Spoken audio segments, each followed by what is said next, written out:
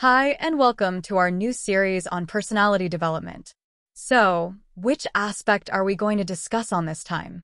Can you guess? Yes, you are right. Grooming. The last video we discussed on the personality circle. We shall focus on one aspect, which is grooming. So, in our video, we shall discuss on 1. Definition. 2. The do's and don'ts. 3. Arising conflicts. 4. Benefits. 5. Role plays. So, let's get started. Definition. The ability to enhance one's physical appearance and personal hygiene to present oneself in a polished, professional, and socially acceptable manner. It involves attention to details such as clothing, grooming habits, hygiene, posture, and overall presentation, which contribute to creating a positive first impression and building confidence. Do's and don'ts of grooming. Do's. Personal hygiene.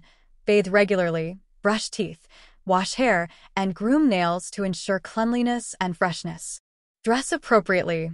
Choose clothing that is suitable for the occasion, fits well, and reflects personal style while adhering to dress codes and professional norms.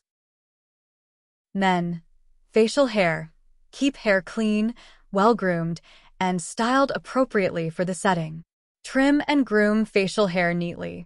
Women, a soft touch of makeup can really brighten the day and add to that feeling of confidence.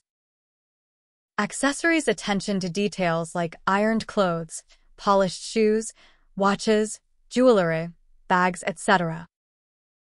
Smell pleasant. Use deodorant, perfume, or cologne sparingly to maintain a pleasant scent without overpowering others. Now for the don'ts. Neglect personal hygiene. Avoid neglecting personal hygiene practices such as skipping showers or neglecting oral, hair, skin, nails hygiene. Overdress or underdress. Avoid dressing too formally or too casually for the occasion. Dress appropriately based on the setting and context. Overlook details. Avoid overlooking small details such as wrinkled clothes, scuffed shoes, or visible stains, as they can detract from overall appearance. Overdo perfume or cologne. Avoid using excessive amounts of perfume or cologne, as strong scents can be overwhelming and off-putting. Conflicts in grooming. Conflicts in grooming may arise due to differences in personal preferences, cultural norms, or organizational expectations. Some common conflicts include differences in dress codes or grooming standards between individuals or organizations, conflicting opinions on appropriate attire or grooming practices, misunderstandings or disagreements regarding hygiene habits or personal care routines.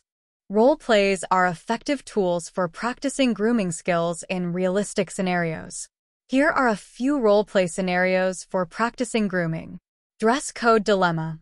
An individual must choose appropriate attire for a formal event while adhering to the dress code. Hygiene habits discussion. Two individuals discuss personal hygiene habits and share tips for maintaining cleanliness and grooming. Professional presentation.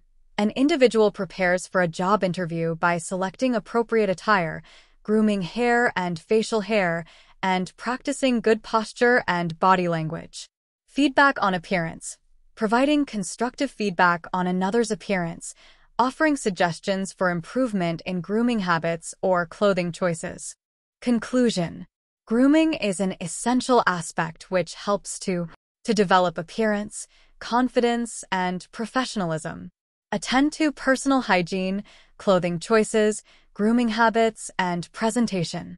Create a positive impression and enhance their self-image and social interactions. Through practice, feedback, and continuous improvement, we can refine ourselves. So, watch out for our next issue on personality development where we discuss 1. Definition. 2. The do's and don'ts. 3.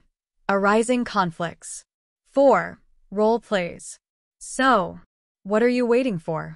Your future is waiting for you. Follow the links and subscribe to our channel for updates and new content on personality development, corporate English, vocabulary, advanced English conversation. So, see you next time. Bye.